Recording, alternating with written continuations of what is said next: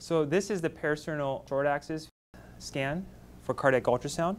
So from the parasternal, and once again you want the patient in left lateral decube, similar to a parasternal long axis scan.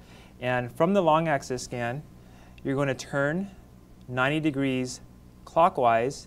So now the indicator is towards the patient's left shoulder. For this scan, you want to identify the left ventricle and the right ventricle. This is the mid portion of the left ventricle, or the mid-papillary view of the short axis scan.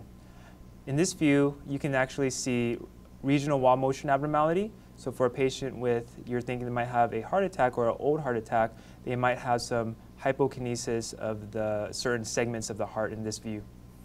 When you tilt your probe more superiorly towards the patient's head, you'll see the mitral valve.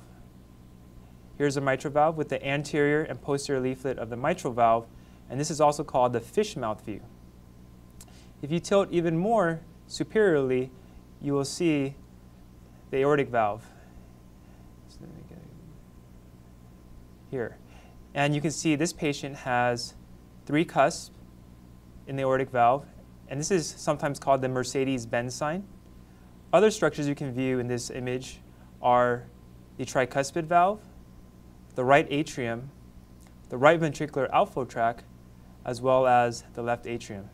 So I'm going to tilt him a little bit farther, and sometimes you can actually see the pulmonic valve as well as the pulmonary artery.